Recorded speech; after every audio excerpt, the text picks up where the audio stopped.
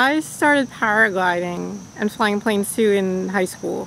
I graduated high school in 2004, so it's been a while now. And in that time, I've been doing, just pure paragliding. More recently, meaning in the past 5 years or so, drone technology has been something that paragliding experimenters have started to use to make electric paramotors. So paramotors, it's a big gas engine you put on your back with a big fan. They're really loud. Never appealed to me for that reason.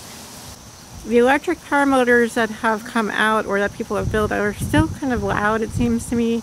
And one thing that really bugs me about the whole thing is that you have your paragliding wing, you have your wing, you have your harness, and then if you want to get into paramotoring, then you have to buy a new wing just for the paramotoring because things are a little bit different, and you need a different harness because the center of gravity is offset and it's rigged differently, and of course the motor itself, it's very expensive. It's just, you can't reuse any of your equipment. What's more, everyone who does it seems to just do it to motor, not to kind of launch themselves to get to a point where you could catch natural lift and then just turn off the motor. I just want to use my normal glider and just use the motor to kind of self-launch. This is a term you'd use with sailplanes, to motor up to an altitude where it might be able to catch some lift, or even at the beach and not have to walk the mile down the beach to the launch site and just motor up high enough to catch some lift and then fly around. So it doesn't need a lot of battery life. Maybe a few minutes would be fine. Or if you're not going to fly for lift, you can still fly around for fun for 5 minutes, whatever. So I've been kind of pondering how to do this for a while, just in the back of my head. There must be a way of making a motor that would just kind of snap on to a pre-existing glider rig, right? It seems like it should be a thing. You shouldn't need to replace the whole rig. And it hit me. It hit me on my way home from work in my car like a few weeks ago, just very recently. And that night, I was so excited about it. That night I ordered all the parts I would need to do it. And I thought, okay, this will be a weekend project. Sorry. And the idea is it's just a stick. It's just a stick with like fans on either side. Look, here it is. Focus. There we go. Got a propeller on this side, a propeller on the other side. It's buried in the grass there, and in between it's just a carbon fiber tube with standard drone motors and propellers on it. You see, it's basically a stick. It's so simple. And this is the battery. This is a 740 watt-hour battery, I think. Yeah, it's 710 watt-hours. And I made this nylon webbing sling for it with these cheesy carabiners from the hardware store. I can lift the battery and the stick in one hand, right? Look. See? And so I'm calling this thing the blimp drive, because it's kind of a fan that comes out, propulsor that comes out either side, my left side and my right side, kind of like a blimp.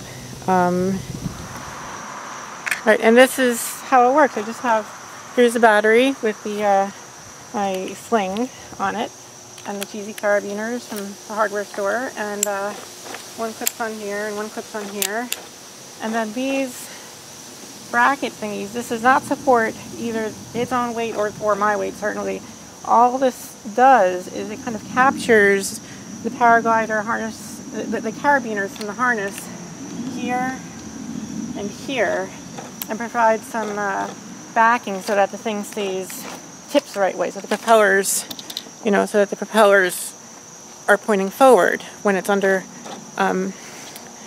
when the risers are under tension. We're using these funny looking brackets, which are carbon fibered right into the rest of the tube, very crudely. I've never done carbon fiber layout work before. This was kind of my first time trying this. These were laid over 3D printed forms, which become a permanent part of it. They stay inside. And these are printed forms with carbon toe epoxy to it. And this is what hangs the battery, and this is just the handle to carry it around. And I had these big plans for vacuum bagging it and really doing a good job. And as you can see, it looks, I mean, it's really icky looking, but it you know, it works. It does the job. Wound up having to abandon the vacuum bagging effort in the last moments. You know, I was doing the carbon work, and after like another 20 minutes of cursing, realizing it wasn't going to work, I just kind of wrapped the whole thing in tape as tightly as I could. It worked okay. I wound up having to sand it quite a bit, grind it a bit. And then the throttle is just this 3D printed handset. It's meant for my right hand, not my left hand, but then there's this thumb, you know, lever that's connected to a potentiometer and a torsion spring. There's a little Arduino micro in here that wraps around my hand, and that's it. It's a simple thing. It's simple, right? I mean, it's almost, except for the custom carbon work I did, you know, it's almost just all off-the-shelf parts. It's the tube, it's the motors, it's the hand controller. Well, the hand controller I made, but it could be off-the-shelf. These are carbon fiber propellers, like I said. Just U-bolted on with these are CFP ETG 3D printed thimbles, and it's aluminum bracket. Same kind of thing for the speed controller. Eventually, I'll use my own Year Zero 2 motor controller to do something better.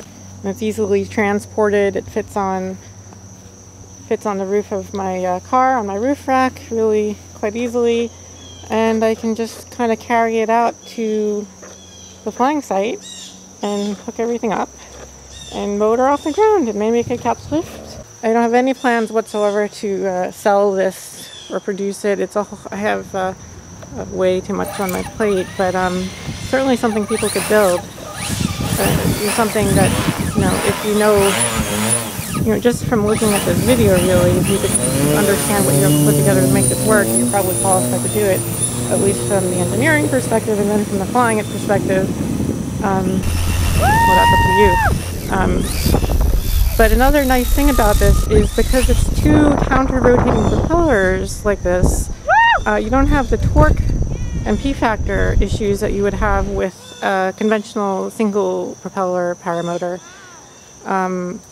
which makes it, you know, to me more friendly to attaching to a gliding paraglider as opposed to a motoring paraglider. What else? It occurs to me that probably this will get in the way of a reserve shoot if you have to throw your reserve, so I have to think through that a bit more.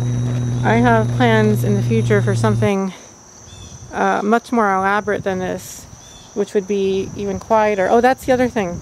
That's the other thing. This is also surprisingly quiet. Well, I expected it to be quiet. The reason this is quiet is because it displaces the motors pretty far from your ears, as opposed to when it's right on your back. And also it's electric, but the prop noise is quite low. It's quiet enough when I'm flying it that I you know, wouldn't even ever consider wanting ear protection. It's just, you know, it's not silent, but it's totally comfortable, and I do not like noise, so I'm picky about this kind of thing. One of the reasons I've never ventured into conventional power motoring. Okay, so that's, I hope this was interesting.